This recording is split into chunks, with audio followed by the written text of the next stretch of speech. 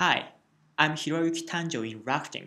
I introduced the process of front-end development using generator-rff. Generator-rff is a Yeoman generator. So if you are new to Yeoman, you have to install Yo at first, and then install generator-rff with G global option. Let's create a new web app project. Make directory and move into the folder and then run yo-rff.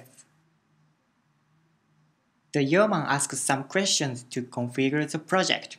This generator has presets for quick start, but I select custom configuration this time. At first, set the project name, and you can choose your favorite languages to develop the front end. This generator provides helpful utilities. Activate icon font generator and add Mocha testing framework and skip server add-ons and libraries. And the generator includes many optimization tasks. Check them all. And I check both deployment features, Git and FTP. You can save the configuration and reuse it in other projects. Okay, then generate a project. Wait a few moments. After the generation, you can see the files in the project folder. Now, you have the boilerplates, config for grunt tasks, and all modules were automatically installed. Basically, you develop your web contents in the app folder. I have updated the index.html for this demonstration. Let's check the page in the preview server. Run grunt serve to start dev server. The browser will open the page automatically. This is the demo content. For now, this page is not stylized, so I install a CSS framework. Of course, you can type power install something in the terminal, but this time, I use the rff-gui application. Open the library manager and you can see the list of power components. I search Bootstrap and install the latest version. This operation is same as executing power install bootstrap save in the terminal.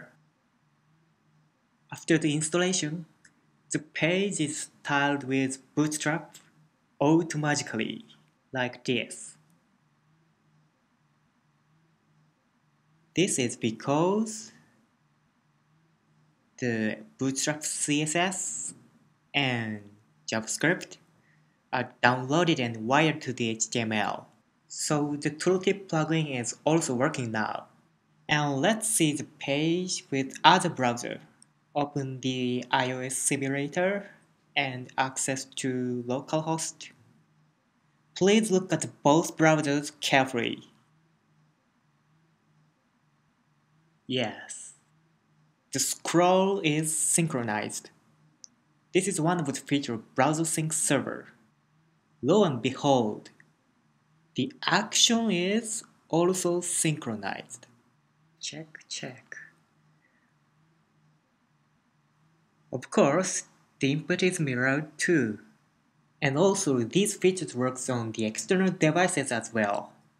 Browser Sync is really useful for developing a responsive design or testing with multiple platforms. Next, update the content. Rewrite heading text and save. The browser is updated instantly without manually loading. The same can be said about the style sheet. I'll update the color of the box. This is a SAS file for the contents. Set the white color to the text, background color, red. Good. The SAS file is compiled to CSS and affects browser. At the same time, the style appeared in the iOS simulator too. I show one more magic. about the styling. Some CSS3 properties, such as gradient, require vendor prefix for applying in old browsers. But in this project, you don't need to code vendor prefixes. Just write the original property once. Now the box has background gradient. And let's check the actual CSS. Yeah, this section.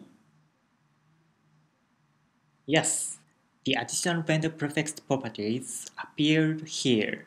You can keep the compatibility for old browsers so easily. Then, I'll try to use CSS sprites and icon font generator. This is a single PNG image named Rakuten PNG.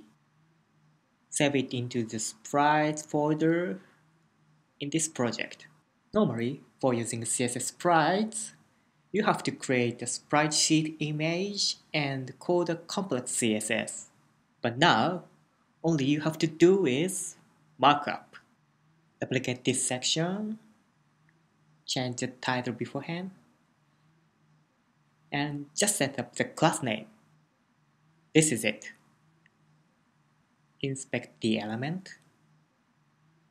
This isn't an image element, background image. These icons are connected in the sprite seed. CSS sprite is good for web performance. Next, generate a font icon. This is the original SVG and save into the glyphs folder. It is more complicated to create a font file, but you have only to mark up with class. Clone this and modify the class name. Amazing! The icon is here. And this element is not SVG. This is rendered using web front-end CSS. Okay, next step. After the modification, stop the server and move on to the build task. Grunt. The grunt task executes linter and testing at first, and then output the file for deployment. The files are put in the dist directory.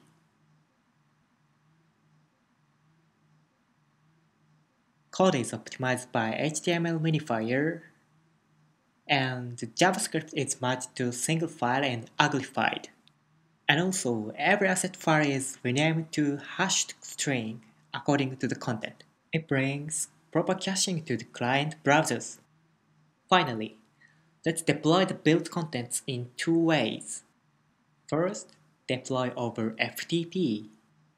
Type grunt FTP deploy. Yeah. The contents are delivered to external server now. The target server is predefined in the grunt config. And I show another deployment, distributing build files to Git repository. Before that, commit the changes in this branch. Okay, then grunt build control to transfer the build files to the external repository. This is the information. Check the repository. Yes, this rep contains build files only. This is a minified JavaScript. And files are version controlled under the Git. This commit is automatically created and pushed by the previous grunt task. You can assign any repository or branch to this task. That's it. Generator-rff supports the total workflow of frontend: project building, development, preview, testing, optimization, and deployment. Thank you so much. Have a good development.